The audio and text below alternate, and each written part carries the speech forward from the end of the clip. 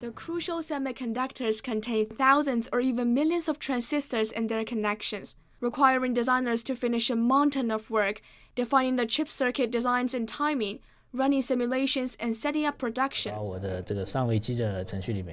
But that's just all in an average workday for Yao Wei, who's been designing chips for 15 years. The 40-year-old now has got a compelling position, a director at this chip maker in Shanghai's Jiangjiang Science City. With 9 products on sale, the company expects to make some 50 million yuan this year. But things weren't that easy 2 decades ago, when he was studying electronic engineering at Tsinghua University. At that time, in the electronic engineering major, we have more than 100 students. However, in the microelectronics, only half or even less. In 2005, there was not many job opportunity in the IC industry. Yeah, so we have to find other opportunities in other industry. Now, however, the situation has just reversed. ADC 是吧？在体现在那边哪里？ Employee numbers at Opnus, which specializes in developing smart sensing chips, have been close to doubling every year. The company now has some 80 employees, but that should double again in the next 12 months.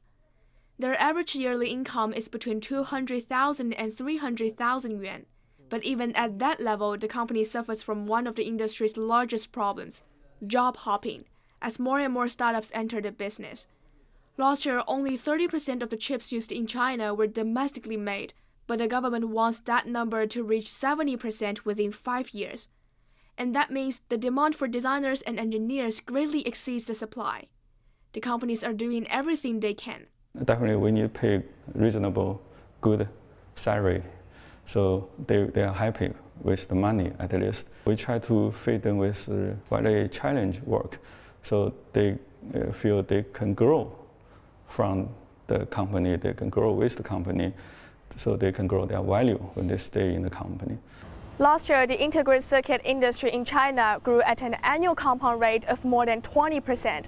This rapid development means a high demand for skilled staff, and the industry now has a huge labor gap, lacking 320,000 qualified employees. However, latest figures available now show that of university graduates in majors related to integrated circuits, fewer than 20% actually went to work in the field. Shanghai Tech University now has nearly 550 students majoring in electronics.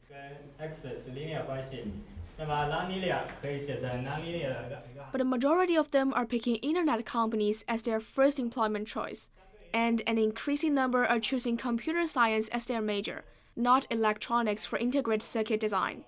The chip users are making more money than the chip makers. Like computer science master, right? So they are typically starting salary probably around 200K to 300K. But for like E or microelectronics, probably only start from like 100K to 200K. So it can double or even more. For IC company, typically a project runs like 3 years. And for internet company, probably just half a year. So that's why most of the money actually from the industry, right? So probably tend to go to internet, not IC. The central government has taken measures to nurture homegrown talent in the semiconductor industry. Earlier this year, the State Council approved establishment of an integrated circuit university program, which means integrated circuit design and production is now a recognized major in universities. The hope is that more support will now go to IC education.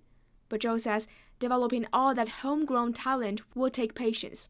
It's a long-time investment. Do not expect your return like in 3 months or 3 years.